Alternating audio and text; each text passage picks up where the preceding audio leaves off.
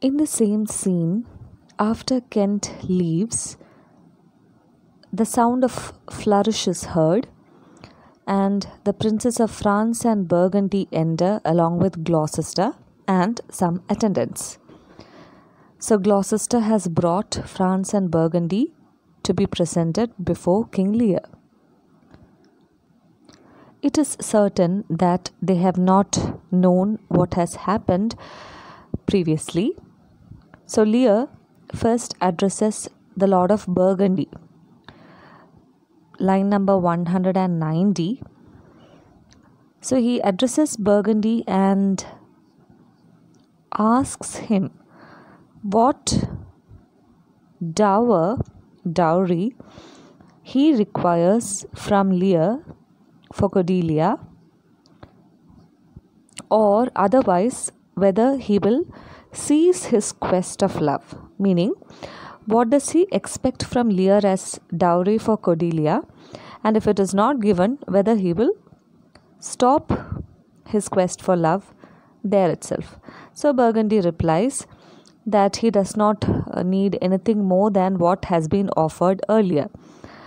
So Lear clarifies that you can see in around line 195 to 200. When she was dear to us, we did hold her so, but now her price is fallen. So Burgundy, who has not understood or who has not known what has happened previously, is now made known by Lear that earlier when Cordelia was dear to Lear, he had promised a certain amount of dowry along with certain property and territory. But now he makes it clear that Cordelia's price is fallen. So as if she is an object, okay, whose price has fallen due to certain circumstances. And Lear continues further that if Burgundy chooses to still get married to Cordelia, all that he would receive is Lear's displeasure and nothing more. So he presents Cordelia before Burgundy. She is there and she is yours. Okay, so Burgundy has to make a choice whether Cordelia has to be his wife or not. If Burgundy chooses Cordelia to be his wife, he gets no dowry or reward other than King Lear's displeasure. So the choice has to be made right away. And Burgundy, definitely confused, he says, I know no answer. So Lear says once again in line 203 onwards, will you, with those infirmities she owes, unfriended, new adopted to our hate, dowered with our curse and strangered with our oath, take her or leave her? So the question, do you want her or do you leave her? What are the infirmities he mentions? She is unfriended. She is new adopted to our hate. She is dowered with our curse and strangered with our oath. I have declared that she is a stranger to me. I have declared all that I am going to give her as the inheritance is my curse. She now receives only my hate and no love.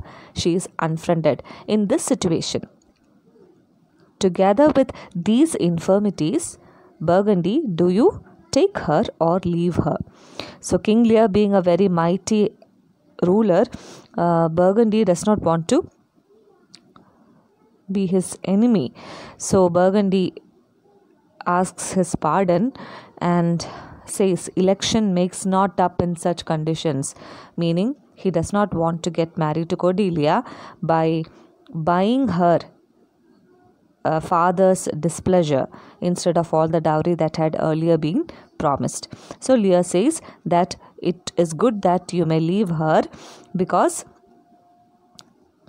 in fact there is no benefit for Burgundy in marrying Cordelia other than buying the displeasure of King Lear. So that is how Burgundy chooses not to get married to Cordelia. Now Lear, around line 210, turns to the Prince of France. Now France has to make the decision whether he holds on to his love towards Cordelia. Lear mentions or describes Cordelia as a wretch whom nature is ashamed almost to acknowledge hers. Here nature, capital N, it is personified. So Lear is ashamed to call Cordelia as his daughter, as his natural or legitimate daughter, and calls her a wretch. And presenting this wretch before France, he asks whether France would like to take her hand. So here we understand a bit about the character of the Prince of France. So what we understand is, listening to what has been talked to Burgundy and now listening to the question of King Lear to himself, France makes a question, because it is strange that all of a sudden Lear has disclaimed Cordelia as his daughter.